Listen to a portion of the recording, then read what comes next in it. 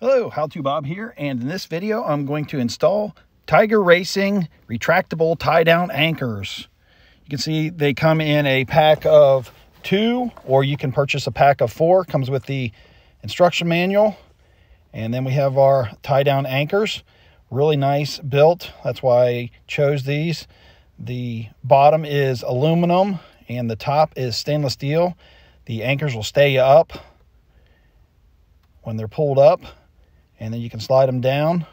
So to get started with the install, I remove the 2 screws in the top using a Phillips screwdriver. Once they're both loosened up, I can then take both screws out, and there is a flat washer on each screw, so I want to make sure that I keep those. And you can see everything's real loose now. This is my hook that's going to go to the bed of the truck here and here. So I want to slide that in at an angle and push the aluminum block into the bed. And then I want to try and center it up. And you can see that you got to pull up on the cup to get it centered.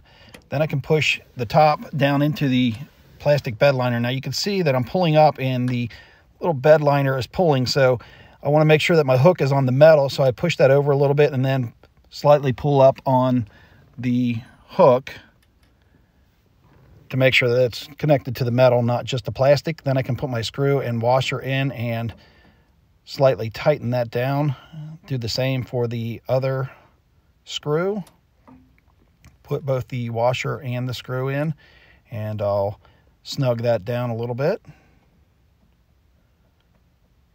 And then I'll repeat the process again, tighten the other side, making sure that it's not pulling up on the plastic, that it is in fact on the metal part of the bed.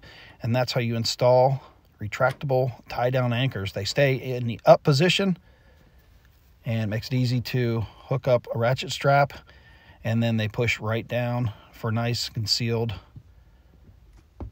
hooks. So that's how you install retractable anchor points on your pickup truck. I'm How To Bob. Thanks for watching.